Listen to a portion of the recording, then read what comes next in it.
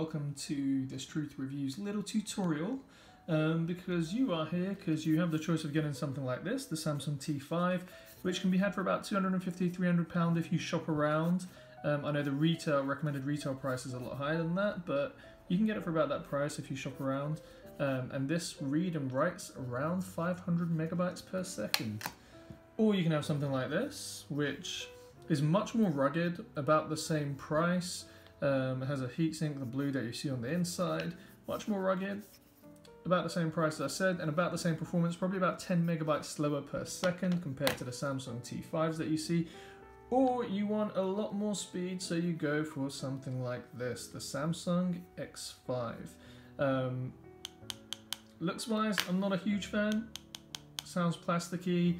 A lot of people say it's supposed to look like a sleek sports car. It feels more like a cheap sports car to me, but it is by far the fastest of the lot. Oh, and this rubber design at the bottom that's supposed to stop it from sliding around doesn't work. So this is by far the most expensive of the lot. If you get a 2TB one of these on Amazon at the moment, as of May 2019, they're going for around £900. That means you can get that and that and that, all 2TB, and still have about £150 left over for the same price as this. But the speed, oh my god, the speed.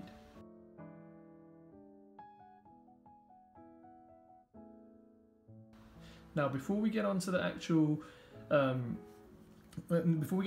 tutorial, I just want you to know, if you're using Final Cut or any editing software, and if you're using something like this already, and you think that by switching over to this, it's going to stop any sort of stuttering, or you're not going to need to render out files which you needed to render out before, create proxies or optimize your files like you did before, you're wrong. Because I have the MacBook Pro 2018 with a Vega 20 graphics card, 32GB RAM, i9 processor, and the only difference I've noticed between these two in editing is literally when you initially import. This imports at about 2,300 megabytes per second, this imports at about 500. Other than that, in day-to-day use, I've noticed very, very little difference between the two. However, if you're still looking to get one of these, I've got a way where you can get the exact same one for far, far less. Now, if you see this is actually a 500GB model.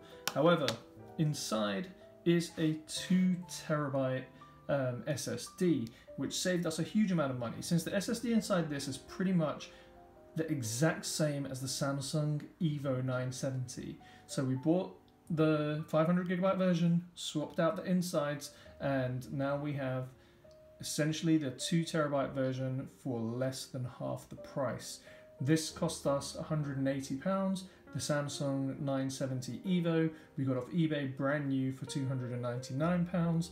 So for £480, we ended up getting the 2TB model instead of £900.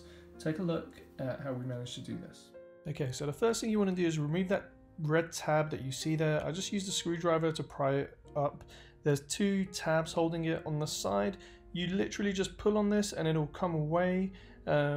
It's pretty easy to do, just be a little bit delicate so you don't snap the tabs, but once that comes off, there's just a bit of glue holding it there. I just smoothed that back out with my finger before I reattached it. Two Phillips head screws and one underneath there that you peel off the sticker to remove. Just a normal Phillips head screwdriver, you don't need any fancy screwdrivers for this. So we remove those two, and now we're going to remove the final head there, which leads us to here. This is what you see on the inside, that's the bottom. And this has a bunch of screws that we need to remove. Again, just normal Phillips heads that we're going to remove. Once those are removed, on the other side we have the drive, the 500GB that's already in there, and that big piece of metal underneath it is the heatsink. The drive is actually held down with a screw, and there's some adhesive slash heat sink underneath it. This adhesive was very tricky to remove. I was a little bit worried I might actually snap the drive at one stage because it was very, very difficult to remove because it was stuck on there so hard, but managed to get it off. And now all we need to do is put in our Samsung Evo in the same slot. I'm just going to peel that off and stick it onto our Samsung Evo, which is what I've done here. and it's very easy. You just slot in the Samsung Evo. There's only one way that it fits in, and we put everything back together. You just turn that board upside down and put it back in. We're going to put the 5 screws back in, attach the bottom back on. That's the old drive that we can sell on eBay, and we have our drive over here for less than half the price. First thing we're going to do is when you attach the drive, it will probably ask you to initialize it the first time. So we're going to go ahead and just format the drive. We're going to use Apple AFPS format, and we're going to format the drive and do a speed test. We're just going to name it X5, and we're going to see how it compares to the drive that actually came pre-installed inside. And funnily enough, we're getting about 100 megabytes more on the read and about 50 megabytes more on the write compared to the drive that was inside it that we tested beforehand. Now, one thing to be cautious of is the speed does drop if you do huge file transfers of over 50 gigabytes, sorry. And I'm just putting a little clip of me here holding it in my hand because it was a pretty cold day, and this thing gets so incredibly hot that I literally use it as a hand warmer if I'm out on the field and it gets really cold, because I can't express how hot this gets. I actually got worried at how hot it got and called Samsung to make sure this was normal, and it is.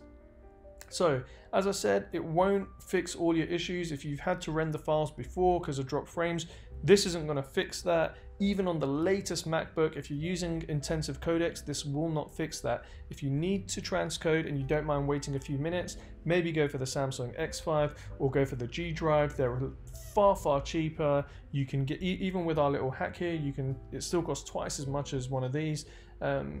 So make the decision on what's important to you, but if you're transferring files all day, then this would be a good investment.